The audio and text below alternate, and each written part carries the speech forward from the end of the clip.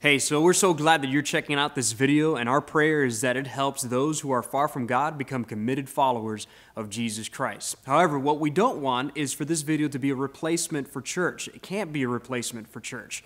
We believe that the gathering of believers, being in covenant community with other believers at the local church matters. And what's more is that God designed us to be in community with one another. So we pray that this video serves as a blessing to you, that it helps you, that it encourages you, and even challenges you and brings you closer to Jesus. So again, we're super excited that you're checking out this video, and we pray that it's a help to you. Just don't treat this video as a replacement for your church, and I think the Lord will honor that and see your commitment to the local church.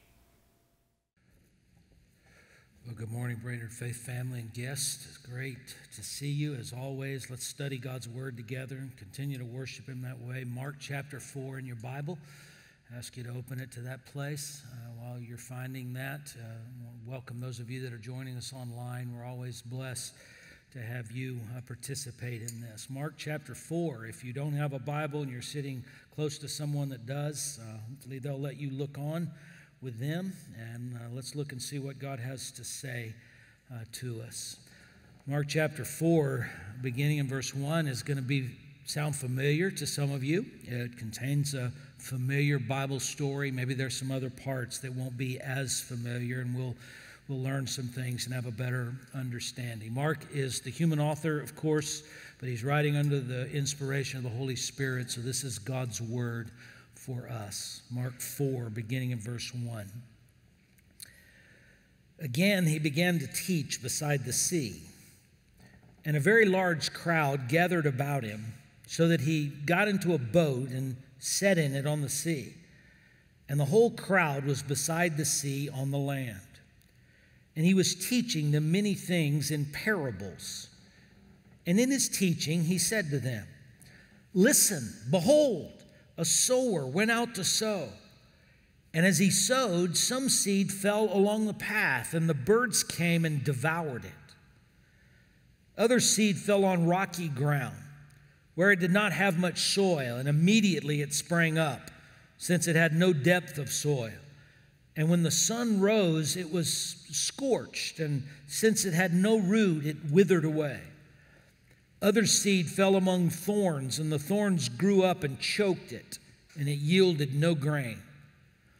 And other seeds fell into good soil and produced grain, growing up and increasing and yielding 30-fold and 60-fold and 100-fold. And he said, 'He who has ears to hear, let him hear.' And when he was alone, those around him with the 12 asked him about the parables.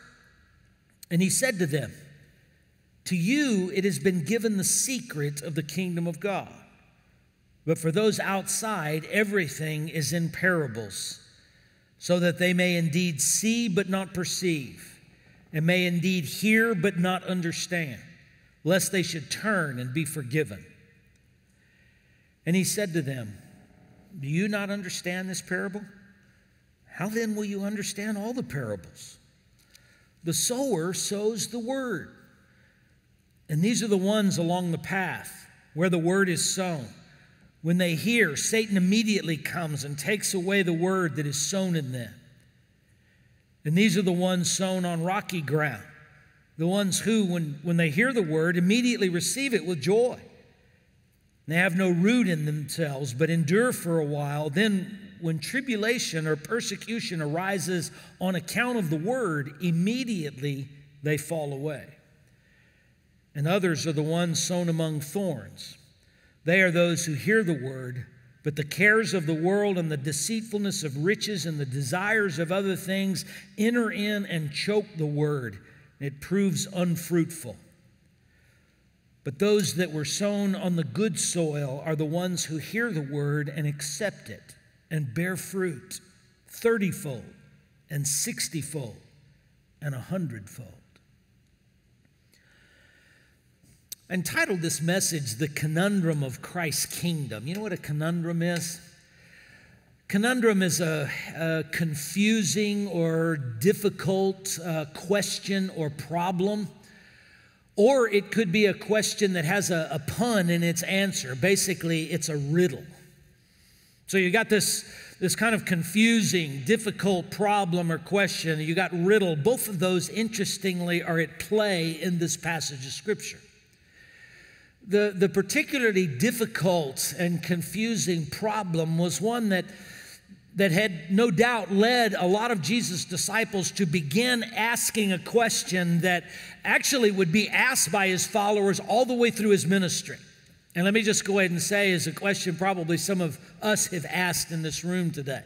And that is simply, why with this guy doing all the stuff that he did, so many otherworldly things, all the good that he did, why are so few people embracing him, accepting him? You know that there was lots of people that were following Jesus. We've been talking about that. We talked about it in the last couple of weeks, the crowds that were thronging to get to Jesus. There's just a little synopsis of that back over in chapter 3 and verse 7. When it says a great crowd followed him from all of these places, across Israel.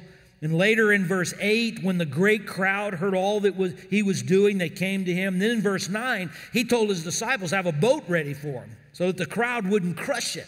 And by the way, that's exactly what's happening here in chapter 4. Verses 1 and 2 tell us that. Jesus gets in a boat. They row out a little bit. He teaches from the boat. The crowd is standing on the beach. And he teaches them from these parables. And so we know crowds were following him, but remember, just because a crowd is there doesn't mean everybody that's in the crowd has the right motives. Not everybody's authentic. In fact, we've noted the fact that the vast majority of the people that made up those crowds were people that were following him because they wanted something from him. They wanted him to heal them, to cast out a demon. They wanted him to do something about their physical condition. But what they weren't interested in was his message and his identity. They weren't interested in acknowledging their need for a Savior and acknowledging him as the promised Messiah that was to come. And so just because there was a crowd doesn't mean everybody was authentic. You remember last week we talked about this with the excuses people were given. If a guy's doing otherworldly stuff, but yet you're still going to reject him, you got to come up with some explanation for all of this otherworldly stuff that he's doing. So his family was even saying he was crazy. He's off his rocker. Religious leaders, what were they saying? Saying he's demonic. He's possessed by the devil, and he gets his power from the devil. So you got all these crowds, but people were beginning to recognize the fact that not everybody in the crowd was there for the right reason. And you got to lose the chapter division here, because it seems like right here, this is where Jesus he gives this teaching. He talks about what he talks about in chapter 4 in response to these crowds coming, crowds in which not everybody was signing up for the right reasons. Now, this conundrum, if you will, is going to continue through Jesus' ministry. Luke chapter 13, for example, one of his followers asked him, "Lord, will those who are saved be few?" So all the way through his ministry, even his followers were looking and they were noticing. They were noticing that the number of people that were saying yes in proportion to the number of people that were saying no were not very many. Listen to how Jesus responded. He said, "Strive to enter through the narrow door, for many, I tell you, will seek to enter and will not be able." That ought to sound familiar to some of you are familiar with Jesus' words in the Sermon on the Mount. Remember, he said this, "Enter by the narrow gate, for the gate is wide and the way is easy that leads to destruction. And those who enter by it are many.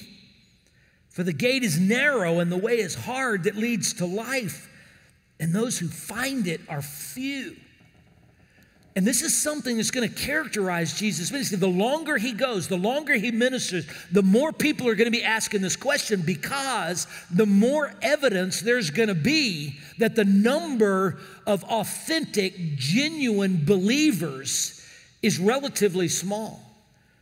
This really almost comes to a head in John chapter 6 when Jesus says some particularly difficult things about eating his flesh and drinking his blood. That got some people's attention, right? But Jesus wasn't talking about some satanic ritual or witchcraft. He wasn't talking about cannibalism. He was simply trying to get people to understand that they had to partake of Him. They had to embrace Him. They had to receive Him into their lives if they were going to experience eternal life. This is what John tells us. When many of His disciples heard it, they said, "This is a hard saying. Who can listen to it?" Mark that word, listen. Who can hear it?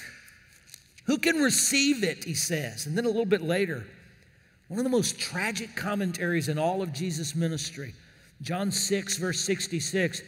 After this, many of His disciples turned back. You get that? Many of His disciples, many of His followers turned back and no longer walked with Him. This is what would characterize Jesus' ministry. And by the time He's done, after He's risen from the dead, we've got a reference in 1 Corinthians 15 that there were 500 that gathered in Galilee. After He ascended back into heaven in Jerusalem, we're told there were 120 that gathered in the upper room waiting for the Holy Spirit to come. Do the math on that.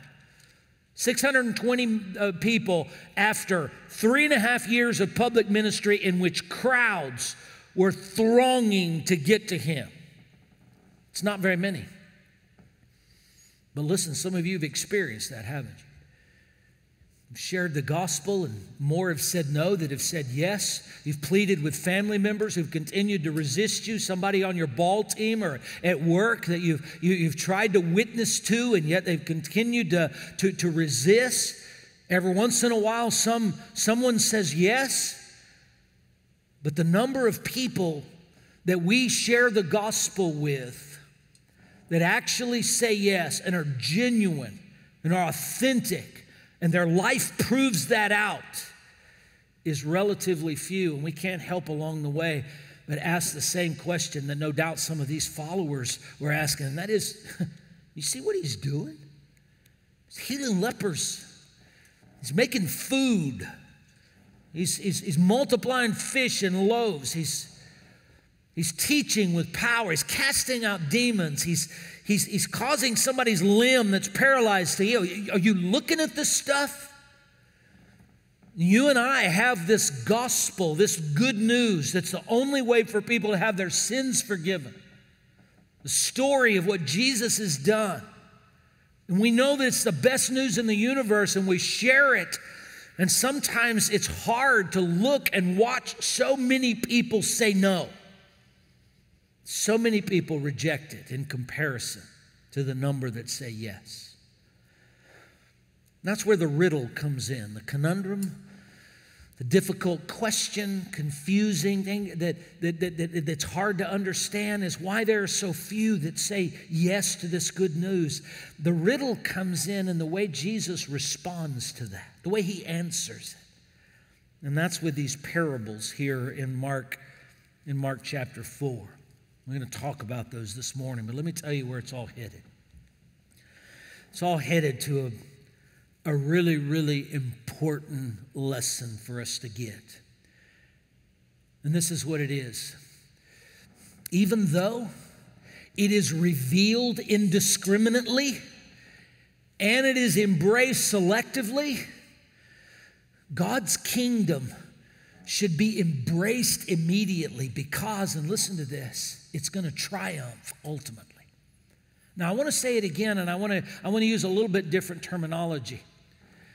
Even though this gospel is revealed indiscriminately, it's revealed broadly, and it's embraced selectively, not by everyone, but just by a few, it must be embraced. This gospel must be embraced immediately because, listen to me, it is going to triumph ultimately.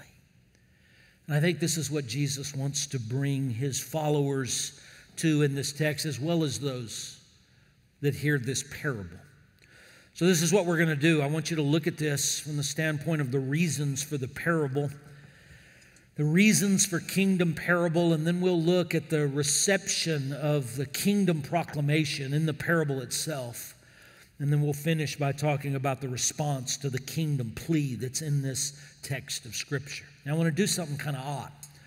I want to actually start in the middle of these verses that I read a moment ago. And the reason is that Mark's doing the same thing here that we talked about last week. He's using a literary device called an intercalation. You remember what that is? It basically means a sandwich or brackets. It's where he starts off talking about something like he did last week, talking about Jesus' family, and then he kind of presses pause, causes time out. He inserts this conversation with the religious leaders, and then he finishes by coming back to the story about Jesus' family. We got the same thing going on here. Mark starts off telling this parable. Jesus is telling this parable.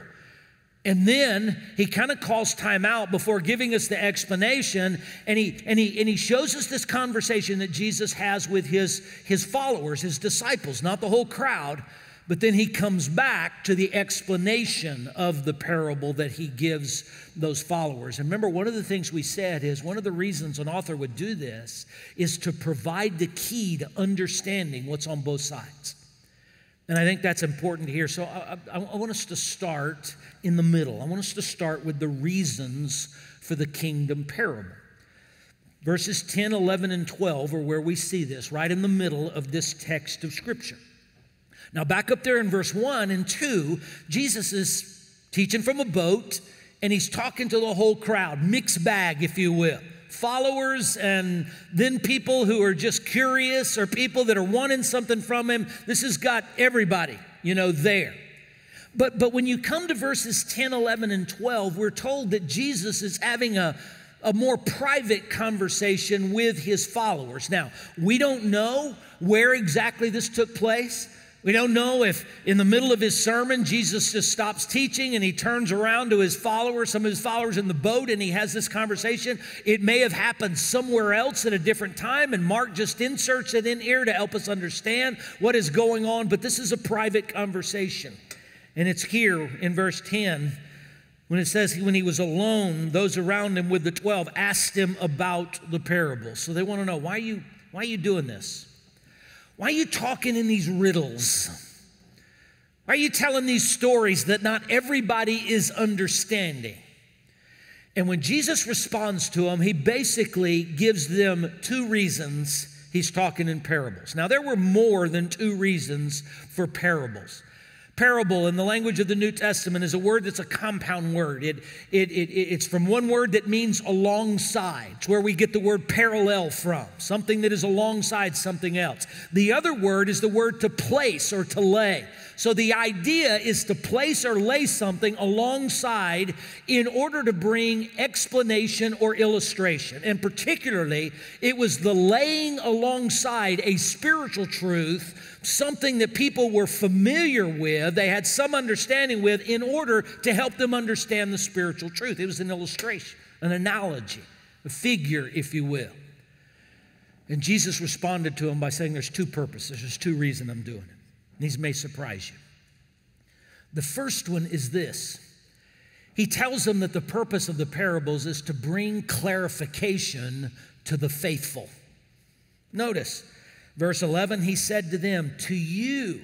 Remember who's he's talking about. He's alone with those who are following. They're along with the 12. To you, it has been given the secret. Maybe some of your English translations say the mystery of the kingdom of God. I'm going to stop right there. I'm going to call your attention to a couple of things. Number one, this parable is about the nature of the kingdom of God. Next week, we're going to study about two more parables that are in this chapter, and we'll see the same thing. You look at verse 26 in Mark 4, and he said, the kingdom of God is as if a man should, thus and so. Verse 30, and he said, with what can we compare the kingdom of God, or what parable shall we use for it? Then he gives them another parable. Now, Jesus doesn't use the term kingdom of God at the beginning of the parable of the sower, but right here in the conversation with his disciples, he lets them know this is what it's about. It's so that you will have some clarification with regard to the nature of the kingdom of God. Notice he says, to you, it has been given the secret or the mystery. Language of the New Testament, this is a word that the Apostle Paul used 21 times in his letters. It's always referring to something hidden in the Old Testament that's now revealed in the New Testament because Jesus is on the scene. Because Jesus has come, there was something that was veiled in the Old Testament, It was not out in the open, but now in the coming of Christ, it's now been revealed. The mystery has been solved. So put that together. What does Jesus say? I'm telling these parables to you, you who are people of faith, I'm telling you, so that you can understand. You can be more clear about the nature of the kingdom of God, which has now been revealed. It was hidden in the Old Testament, but it's in plain sight here in the New Testament because I'm on the scene, Jesus is saying. And this is what is going to happen in this passage. If you look at verse 13, he said to them, do you not understand this parable? How will you understand all parables? He's kind of rebuking them a little bit right before he explains the parable to them. Don't you understand? This is for you. I'm doing this so that you will have clarification. Look down at verse 33. This will be the end of next week's text. Verse 33, with many such parables, he spoke the word to them as they were able to hear it. He did not speak to them without a parable, but privately to his own disciples, he explained everything. Why Jesus talk in parables? Well, first of all, he talked to bring clarification to the faithful, people that were open, people that had open hearts, people who were responding to him in faith. The parables teach us something. Listen, come in here real close. They clarify things for us about the nature of God and his work, and specifically right here, the nature of his kingdom. And we get to be in on that. This is why he's doing that. But there was a second reason. Not only to bring clarification to the faithful, but watch this now, this one may surprise you, to bring condemnation to the faithless. To bring condemnation to the faithless. Notice the middle of verse 11, Jesus introduces his contrast. He's just said, to you it's been given the secret of the kingdom of God, but for those outside of what, you say? Outside of the kingdom. People on the outside looking in. But for those on the outside, everything is in parables. Why? He tells us in verse 12. So that, and he draws on an illustration going back 700 years. 7 centuries to Isaiah chapter 6, verses 9 and 10. He quotes there and says, so that they may indeed see but not perceive, and may indeed hear but not understand, lest they should turn and be forgiven. And say, well, what's that about? Some of you are familiar with Isaiah's call. 700 years prior to this time, God gives Isaiah a vision of himself. He's high and lifted up, and you got all these angels, angelic beings worshiping and ministering around the throne. Isaiah's under conviction. One of the ministering spirits picks a coal up off the fire, touches Isaiah's lips, and he's cleansed. There's this repentant, cleansing worship experience going on. And then God asks a question. He says, who will go for us? Who should I send to the people? Well, as you can imagine, Isaiah raises his hand. Here I am, Lord. The sin's been dealt with. I'm ready to go. I'm yours. Send me. God's words are interesting. They're these words. He basically says to Isaiah, okay, Isaiah, I want you to go, but let me just tell you up front, nobody's going to listen to you. How's that for a new vocation? How's that for a start of a new job? Can you imagine being hired by a company and the employer says, we're so glad to have you on board, glad to have you on the team. Let me just tell you up front, you're going to totally fail at this. At least by the standard that most people would measure success. And by the way, it's exactly what happened in Isaiah's ministry throughout Israel, proclaiming God's message, and most of the people said no. Most of the people said no, but let me tell you what God's telling him right here. Isaiah, I'm doing this for a reason. Because the more you preach my word, the more you proclaim what I say, and the more people resist, the harder their hearts are going to become. And your ministry, just in the doing of it, is going to be a pronouncement of my judgment on people who refuse to soften their heart but continue to say no. By the way, this ought to draw our attention back to chapter 3, right? And that whole unpardonable sin thing. If you were here last week, you remember what Jesus said. Every blasphemy somebody speaks will be forgiven, but the blasphemy against the Holy Spirit will not be forgiven. And it'll separate him from God with eternity. And we talked about the reality of the continual saying no, the continual resistance, the continual hardening. Well, guess what? Isaiah's ministry 7 centuries before and Jesus' parables right here in the first century were serving that purpose. They were serving the purpose of bringing clarification for the people who are responding in faith, but for the people who were continuing to say no, who continued to resist, who continued to harden their heart. That message was continuing to sear their lostness. You ever had somebody that, maybe somebody talking to a child, or maybe one of your children talking to one of their siblings, or, somebody that's just pushing and pushing and pushing, and a person is unconvinced, the child's just continuing to resist, and you say, stop pushing them because you're just making it worse. And you're saying that from a negative standpoint, knowing if this person continues to drive, continues to push, it's just going to make that person harder and harder. Well, guess what? Jesus uses that exact same thing positively. Positively in the sense of accomplishing his purposes. And he says, I'm telling these parables for you, they bring clarification to the kingdom. And I'm going to help you out with that. But for people that are faithless and continuing to resist, these parables are going to be nothing more than riddles that confuse them and cause them to be harder and harder and harder to the message. That's why Jesus was telling parables. I don't want you to forget that, by the way, when you share the gospel and people say no. On the surface and the standards of the way most people measure success, we're failures because more people are saying no. It's not a good business model. The return on the investment is not very good, it seems. By most people's standards, they would have us to believe, why do you keep doing that? You ought to just quit because most people are not listening. But I want you to understand, by virtue of what Jesus says right here, God, even in the resistance of people to your witness and mine, is accomplishing his sovereign purposes. He is doing something in the invisible realm that you and I don't have any control over and are not always privy to with regard to the naked eye. But by faith, according to the testimony of Jesus, God is sovereignly accomplishing his purposes. And we need to be encouraged by that. So that's the reasons for the kingdom parables. Let's go back now and let's look at the parable Jesus has told in this setting.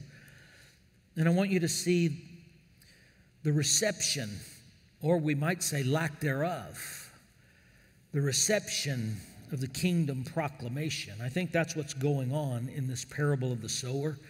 Now what I want to do is I want to kind of do a back and forth thing real quick. We really can move through this pretty quickly because I don't have to spend a lot of time explaining it to you. Why? Because Jesus explains it.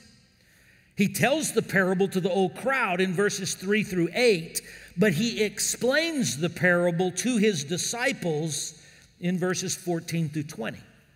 So what I want to do is I want to jump on both sides of this sandwich going through this so that we can see what he says it's about. It's obviously about a sower sowing seed. That's what we see in verse 3. Listen, behold, a sower went out to sow. Now, we're not told who the sower is.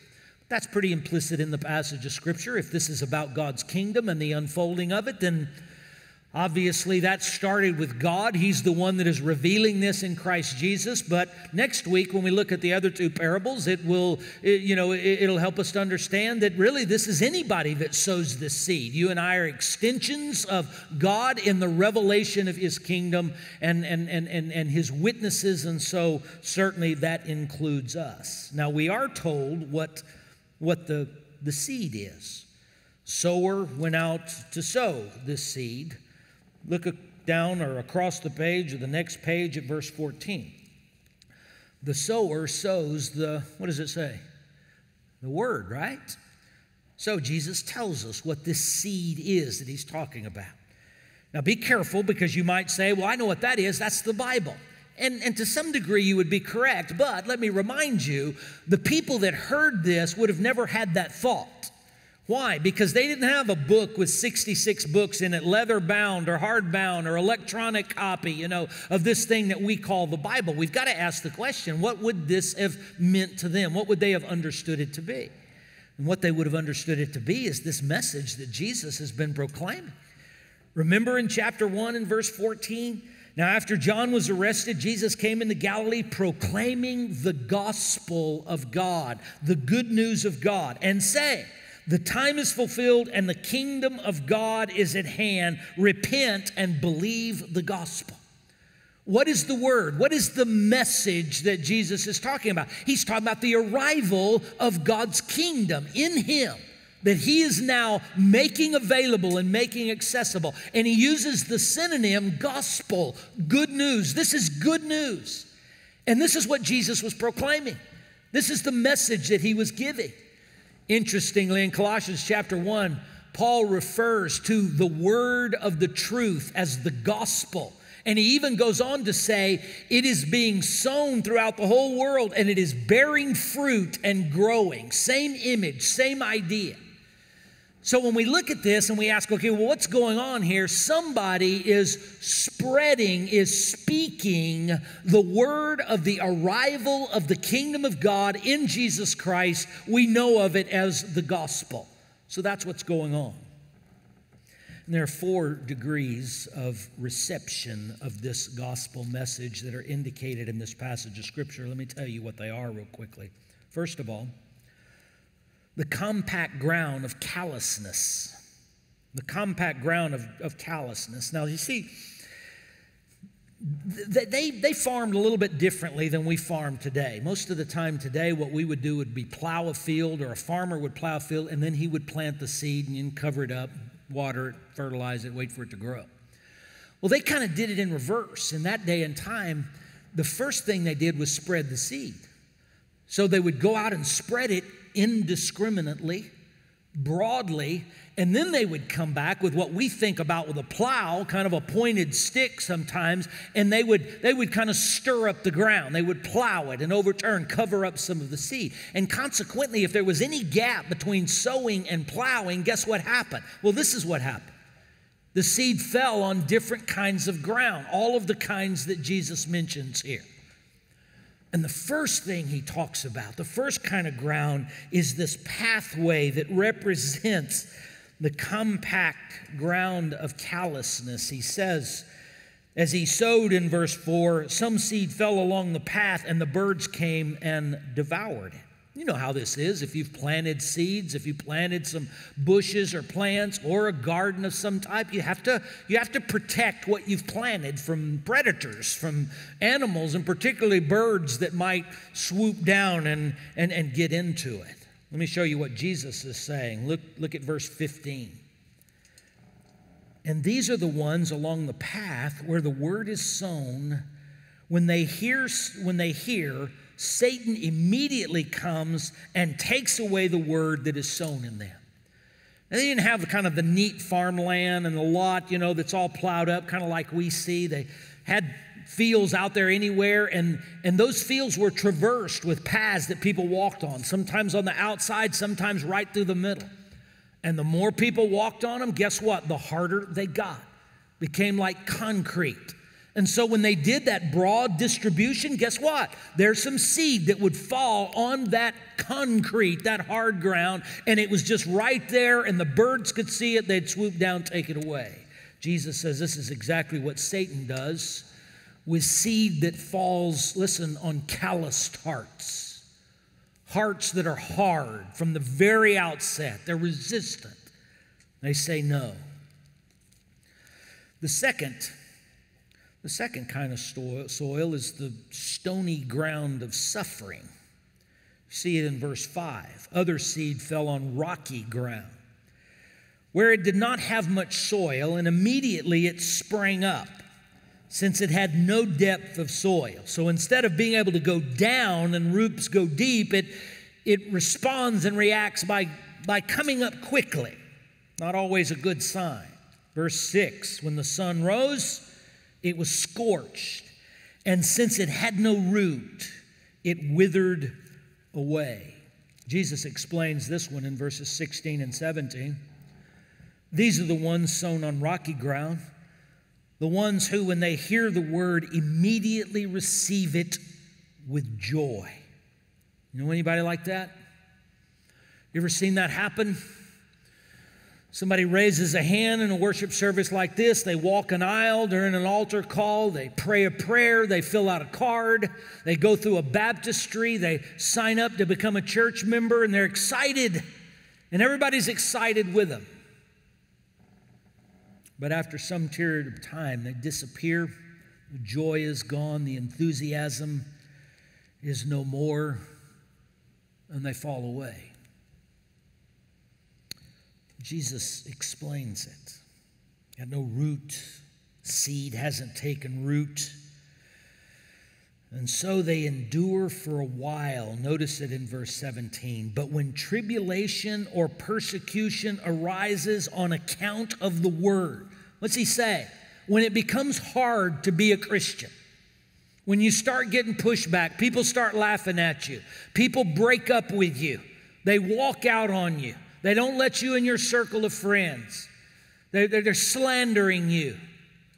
When the reality of the gospel life or the gospel professed life begins to rub against people's lives in this world, the attack begins. Now, please understand that Jesus is not saying here that these people were once genuine, authentic Christians and then they lost it. Or they just stopped professing it. There's only one kind of soil among these four that represents authentic salvation, and this is not one of them. Why am I telling you that?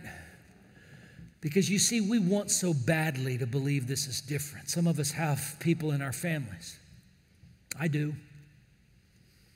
In our circle of friends, people we love, people we're close to, that this happened to.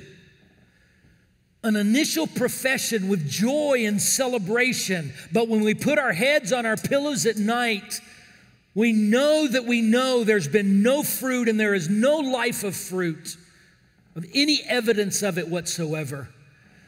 We want to go to the funeral of loved ones, regardless of how they've lived, and we want the preacher to tell us that that person is in heaven, that they made it. Because they filled out a card, they prayed a prayer, they signed up at some point. But there's never any fruit in their lives that indicated authenticity. The third response is similar, the third kind of ground. Call this the thorny ground of worldliness. Verse 7, other seed fell among thorns, and the thorns grew up and choked it, and it yielded no grain. Once again, no fruit. Look at verses 18 and 19. And others are the ones sown among thorns. They are those who hear the word, but the cares of the world and the deceitfulness of riches and the desires for other things enter in and choke the word, and it proves unfruitful. This is not about suffering or persecution. This is about the person who really never lets go of the world and at some point just decides that's more value than this gospel that maybe they initially professed. And they're more interested in position, they're more interested in power, they're more interested in stuff, they're more interested in career, they're more interested in retirement, they're more interested in building a family, they're more interested in all of the things in this life for their own sake. This is not somebody that denies the gospel and says, I don't want it. This is just somebody that says, yeah, I want that gospel thing. I want my sins forgiven, and I want to know I'm going to heaven, but I don't want it in any way to infringe upon my pursuit of all this stuff in this world. And I want you to hear our Lord, who says very clearly, it proves unfruitful. And then finally, there is the fertile ground of faith. This is the only one, by the way, that the farmer wants. This is the reason he plants the crop. It's the reason he sows the seed. Verse 8, and other seeds fell into good soil and produced grain, growing up and increasing and yielding 30-fold and 60-fold and 100-fold. Now, even before we look at the explanation, let me tell you something right here. This is the first place in the parable that people would have been surprised. There's not anything that's happened up this that anybody in the crowd wouldn't have been familiar with. They understood how the sowing process and the plowing process were, and they understood how seed fell on these different types of soil, even the fertile soil. But when Jesus mentioned the 30-fold, 60-fold, and 100-fold, there would have been a lot of jaws that dropped in the crowd. And here's why. In ancient Palestine, the average produce, the average yield of a crop would have been somewhere between 6 to 8, maybe on an off-the-charts year, a 10-fold crop that came. That's what they would have been used to. And all of a sudden, Jesus is telling the story, stuff they're very familiar with, and he gets to this point and says this. And this, beloved believer in Jesus Christ, come in here real close. Hear this explanation.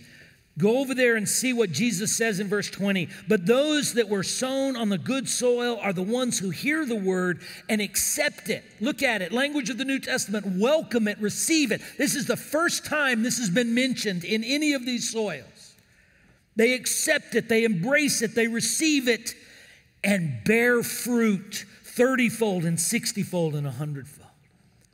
You know, sometimes people come to this parable and they want it to be about the soils. They want it to be about these, we got to figure out where's the best soil and where's the hard soil, where's the low-hanging fruit. I want you to understand that's not your job, it's not my job. Others look and say, man, how do we adjust the seed and, make it just right and the presentation, and how do we do the stuff that's really going to get people's attention and really going to entertain people and draw them in and so that we can really share the gospel with them.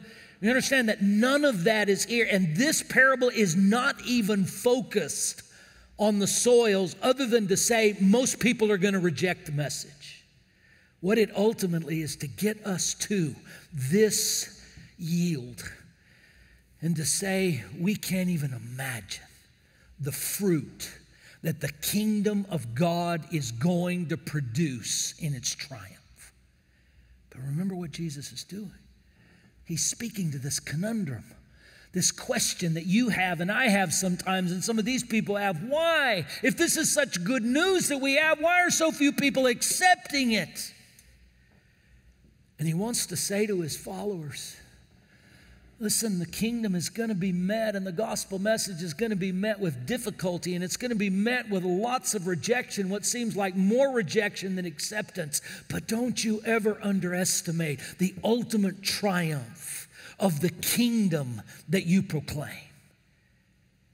It is going to produce a crop like you've never, ever seen before. It's going to triumph. I don't think Jesus is talking here particularly about numbers. Before your lifetime is up, you're going to see this great revival.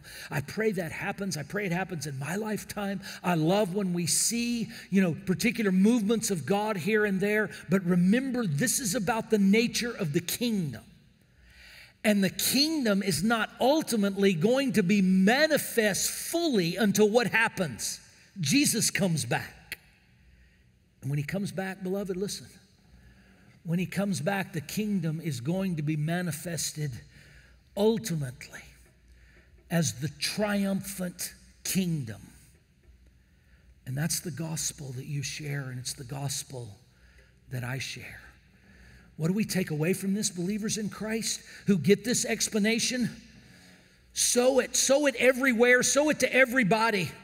Sow it on every place of the planet. Brainerd, do what you're doing. Find ways to get it to every place under the sun, and sow the seed in your household, on your ball teams, at your work, every place you can in this community and beyond. Keep sowing the seed. You don't have to analyze it. You don't have to figure out how it works. Your job is to sow the seed. And when you find yourself asking the question, why are so few people responding?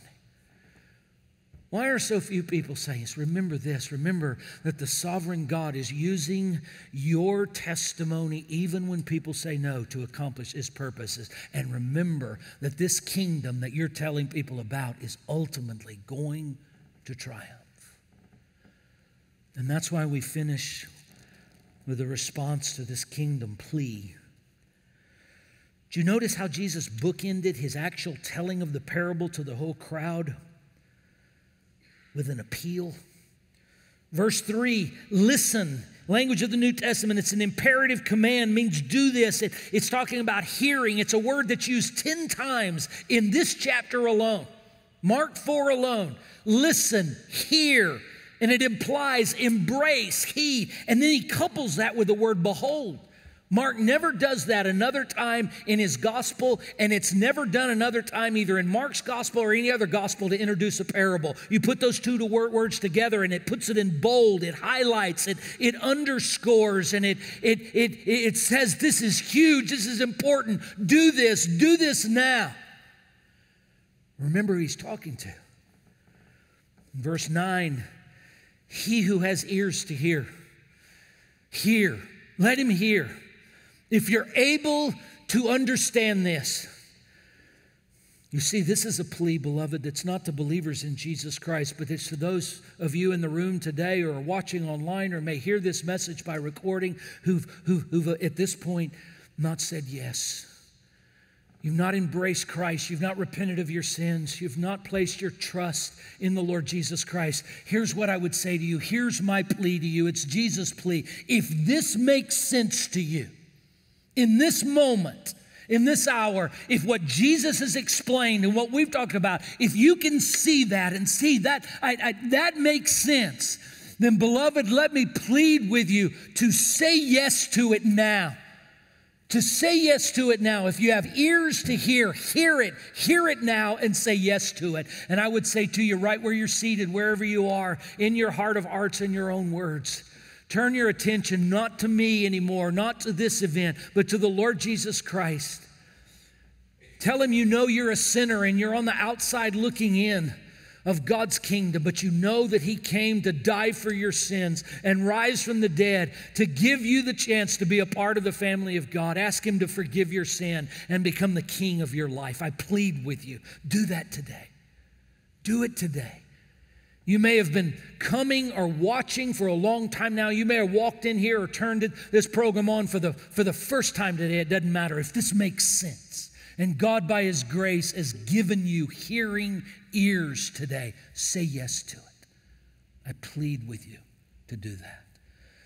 Believers in Christ, we respond by sowing this seed, this message to everybody, everywhere. And we do it with the confidence that God is sovereignly working, regardless of people's response, using us to accomplish His purpose. And we do it encouraged to know that the message we proclaim is the one that is ultimately going to triumph.